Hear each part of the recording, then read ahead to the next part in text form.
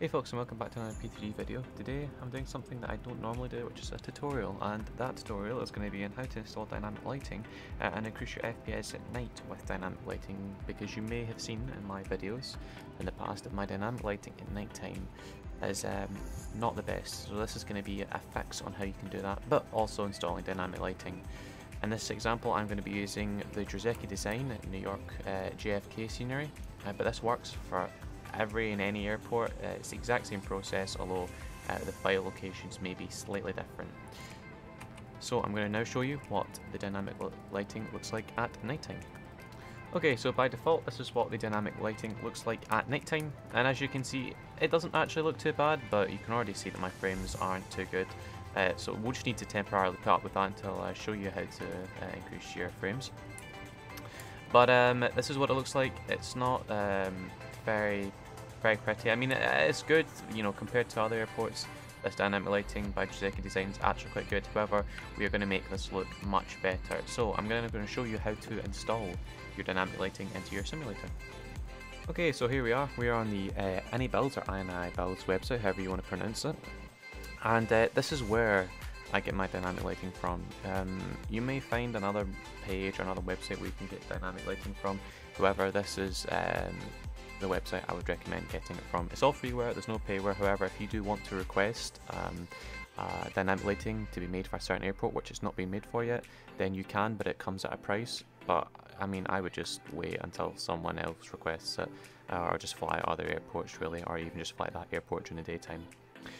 So to install it, you're going to need to have the dynamic lighting effect library by iniBuilds. You can't use their dynamic lighting profiles without having this installed.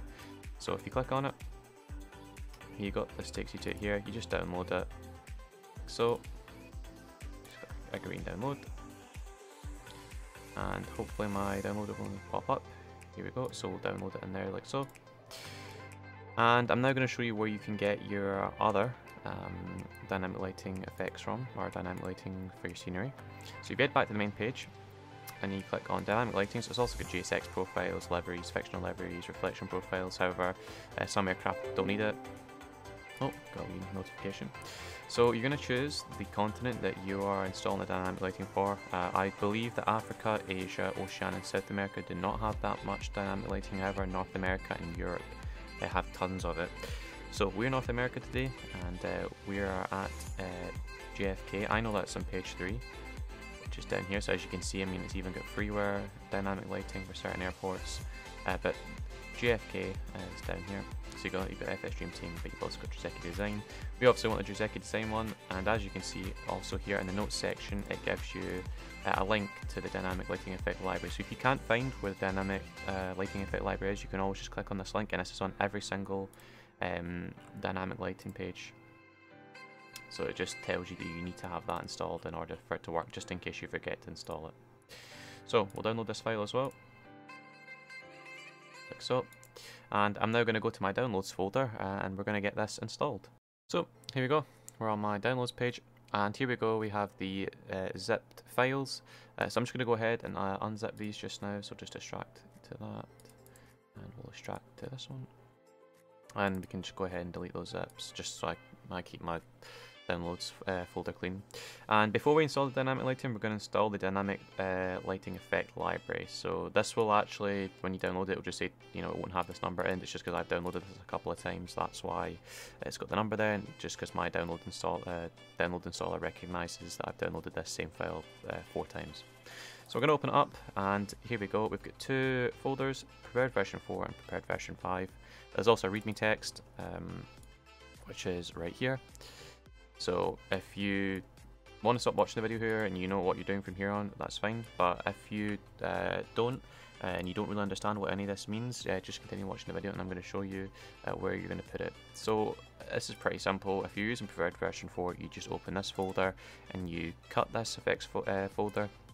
If you're using prepared version 5, you're going to take this effects folder. So I'm using prepared version 5, so we're going to cut this folder. And then you're going to head to your prepared install location. So I've got mine on my E drive. Here's prepared version 5. And simply, you're just going to drop that file in there. And it will ask you to replace them. And if that is the case, just click replace the files in the destination. and that's fine. You're not going to break the simulator's not going to work now, it's just installing the necessary files in order to use the iniBuilds dynamic lighting. We'll head back to my downloads, and here we go, this is the JFK one. So if you open this up, you're going to have another 3 files, and once again, this is the readme text. So if you know what you're doing here, go ahead, just, you can install it, but if you're still quite unsure, just keep on watching and I'll show you. So we're going to take this effects folder, and we're simply just going to cut this, and we're going to put it back in our root folder, exactly the same, just paste it, and it's going to ask you to replace the files, so just click replace files, and there you go. Just that'll do enough. I mean, well, obviously it'll let you use the dynamic lighting, but it's not going to do anything to affect your simulator. Back to downloads, and now you're left with the scenery, and when you go in here, you're going to be given 2 folders, one without HDR and one with HDR. If you don't know if you're using HDR or not, if you use TrueSky, by default it uses HDR, so in my case I need to use this folder. If you don't use TrueSky but you have HDR on, then obviously you use this, but if you don't have HDR on, you use this one. Pretty simple. To check that if you've got HDR running, you just go in to your simulator settings, and you'll see in your settings that you have within, prepared, that is, not the config file. If you look in the actual prepared settings within prepared, you'll see if it's on or off, but like I said, if you're using TrueSky, it'll be on by default. So we're just going to cut this now, and you're basically going to put it in the scenery folder for whatever it is. So in my case, my New York scenery is in my add-on scenery, and it's in here. This is where my file will go. So this might not be the same place. Wherever your sceneries are installed, you want to go there and you want to open the scenery file for that airport or airports, and then you're basically just going to paste it in there, and there you go, it's now in there. So you've got the dynamic lighting installed, and when you look back into the simulator, it should be there. So we're going to head back into the simulator, and I'll show you what it looks like now with the dynamic lighting installed.